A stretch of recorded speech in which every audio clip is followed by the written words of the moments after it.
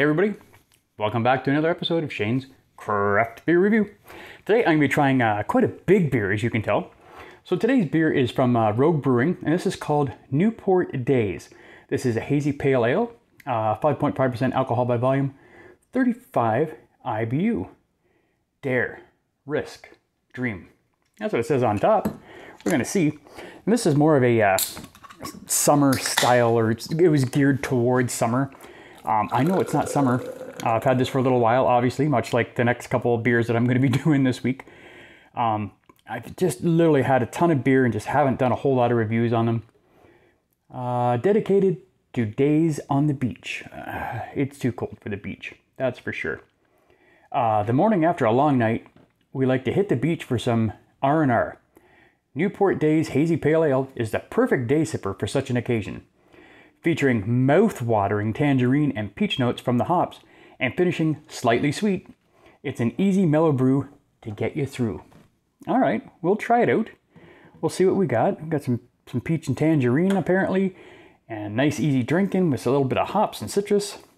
Oh, I like the pairing notes on this one. It says to pair it with surfing, sunbathing, or building sandcastles. None of which I'm going to do because it's October and it's a little chilly out there. Anyway. There we go. Nice, thick head on this one. Got chunks in there? Oh no, that's just me. It's just bubbles. I thought it was chunks floating around there. It is not. Let's give it a quick little smell. Yeah, definitely citrusy. A little bit of a tangerine in there. Get rid of some of this foam here. Foam tastes pretty good. Let's check it out, guys. Cheers.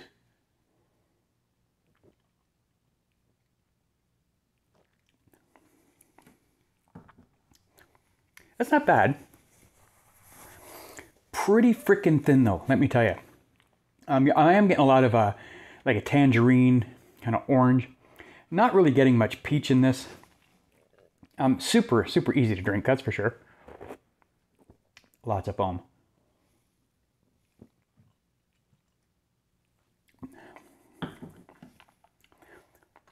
I guess there's a little bit of peach in there.